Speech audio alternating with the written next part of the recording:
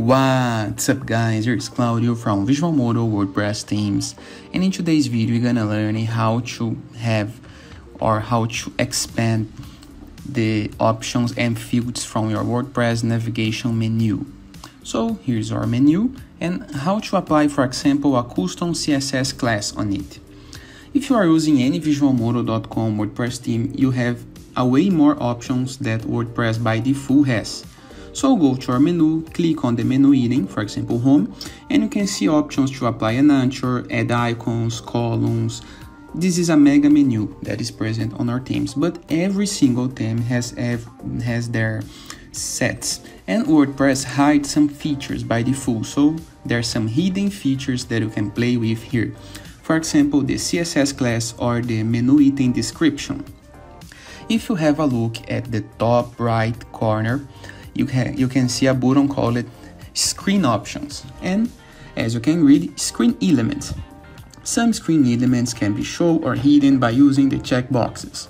They can be expanded or collapsed by clicking on their headings, and arranged by dragging the headings by clicking on the up and down. So if you have selected the formats and tags, you can see now the formats and tags to apply items on your menu. Just like the custom links. If you hide the custom links from this menu, you will no longer see the custom links field to apply links, for example, out of your site. But now, let's review the Show Advanced Menu Properties. This is one of the most important things that you can play with. And right here, you can select CSS class or description. So the menu gonna gain more fields so you can play with. For example, the description. Let me try to using someone. Let's imagine that I want to describe this submenu item.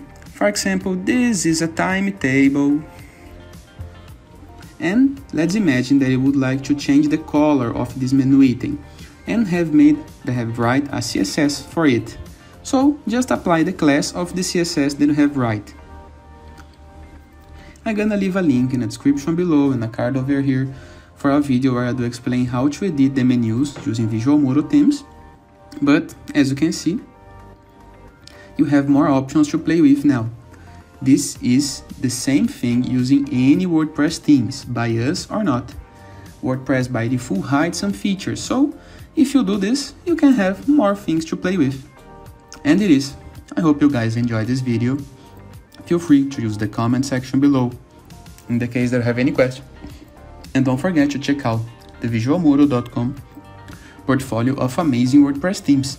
And I see you later. All the best!